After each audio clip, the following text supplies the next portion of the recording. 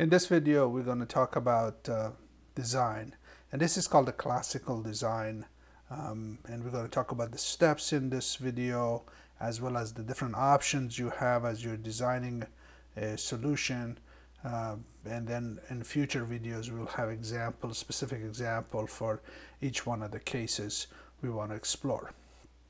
So let's go ahead and talk about the what is design. We have talked before about the fact that design, basically you have a product.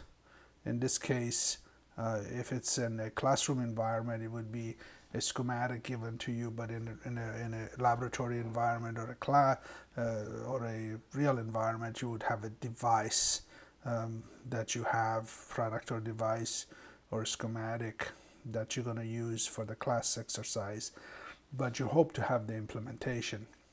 And then when you do analysis, you want to take it from here, and the end of the arrow is going to be, you're going to have a description, a functional description, okay? And typically what we do for doing the functional description of a sequential machine, a finite state machine, what we do a state diagram. So state diagram will be kind of a way for us to describe what the functionality is, because sometimes it's very difficult to put those functionalities in words. And again, in the classroom environment, schematic is as far as we get, but we actually will hope to implement it as well once we have the schematic and tested and all of that kind of stuff. So if this is analysis, and if you recall in an earlier video, we say this is a 5-step process. Well, the opposite of this, opposite direction, if somebody gives me a finite functional description in English word, or they give me a state diagram or one of the equivalent other ways of describing, such as timing diagram or ASM chart or some of the other scheme, my job is to, as a designer, would be to take it and design a schematic and then implement and test the device. And this is called the design plus process.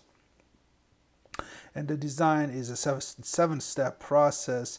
The last couple of steps of the additional steps on top of analysis are this build and test. Now, so design for most part is going to be just going in the reverse direction, a reverse step of the analysis with some modification.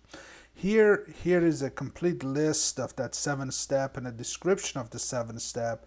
I want to take a few minutes and go through that as part of this video before we get into the next videos where we're going to talk about actual design.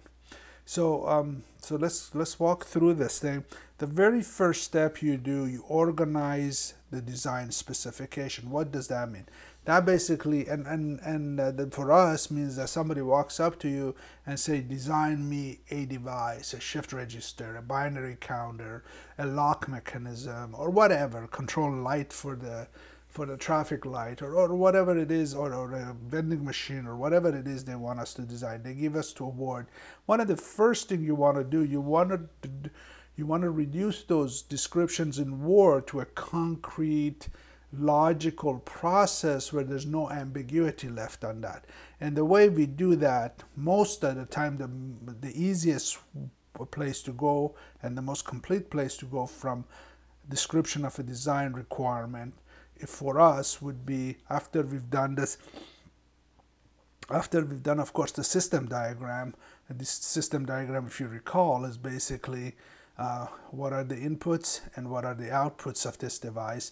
Then the next step would be to define what are the different states. So doing a state diagram would be the next step. Once you've done the state diagram, you've defined what the states are and what the inputs, how many inputs we have, how many states we have, do we have different kinds of outputs, and all of that. Once that whole state diagram is done, then we are done with step 1. So all of this fits into step 1. Step 2 would be determine the number of flip-flop based on the number of state, and that gets kind of, we have 2 options here. So this is the first time we run into having options. So here we have an option. One is called full encoding.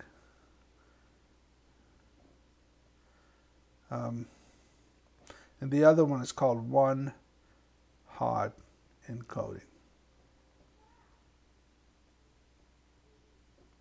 Which the difference between the two are basically, this one allows us to do all combinations of the flip-flop output.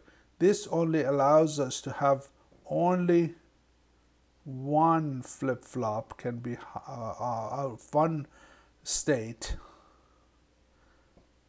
which is state variable, which is the flip-flop output, can be equal to 1. Only one can be equal to 1. Everything, all the other must be 0. So let's say we did the state diagram and we have 4 states. As an example, 4 states. That's the example we do. If I'm doing full encoding, I'm going to have 2 state variable, right? 2 to the power of 2 gives us 4, so I will have y1, y0, because one state can be referred to as 0, 0, another one as 0, 1, another one as 1, 0, another one as 1, 1.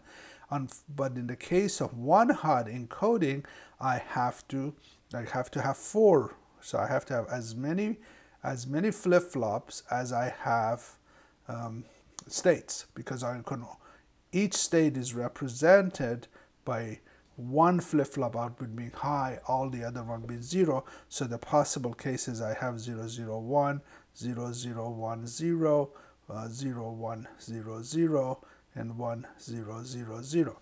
So you might ask at this point, why would I want to do it? It sounds like such a waste. Well, the practicality of the thing is that if my output can be directly tied to y0, and so when y0 is high, I can take an action and I don't need to come up with any combinational logic to create the output.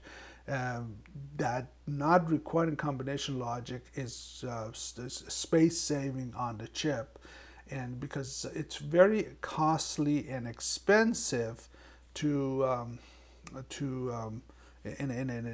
chip to do combinational logic because of the routing of the thing, routing of the traces and connecting the various kind of chips. The semiconductors are much more adapted or easier to build. Lots of things that are regular pattern, and flip-flops are great. We know for a fact we can put 16, 18 billion of them, 16 or 32 billion of them on a single chip, a size of a core, half an inch by half an inch. So that's the reason that's one-hot encoding even exists. We're going to have an example of one-hot encoding, but full encoding is the kind of our default scheme as we go through this from our learning exercises. So this is a first option you had. So you have an option of choosing to implement it as a full encoding, or you can choose to implement it as a one-hot encoding. And that's the first place you have to decide, am I going to do this or am I going to do this? As a next step, once you've decided how many you need, then you got to figure out, okay, if I have this, then what kind of flip-flop do I want to use? Okay, so now I have the number of flip-flop. If I'm going full encoding for this example, I need 2. If I go one-hot encoding, I need 4, but I still have not made the determination which one of these do I want to go. Well, you have a choice of 3 flip-flops. We're going to focus on 3 flip-flop. You're going to focus on D, T, and JK flip-flop. Now, unless there is a specific reason you want to use something other than D flip-flop. D flip-flop is most of the time the default. If nobody's forcing you to use anything else, we use D flip-flop. Some cases T flip-flop and JK flip-flop could lend a hand and reduce the amount of logic you have to add because of their very nature that they have a Q and Q not option available.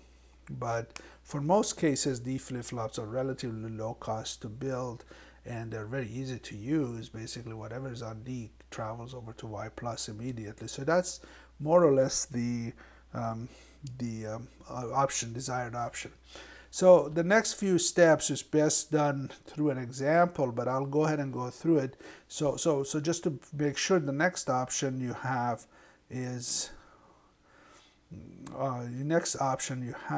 to select the flip-flop you want to use. And here you have three options. You can select a D, you can select a T flip-flop, or you can select a JK flip-flop. Just to be sure, if you solve a problem, you have literally two options: full encoding, one hard encoding, and then which flip-flop you want to use. And so it's the same design, the same state machine, state diagram, same description of the problem can be solved 6 different ways.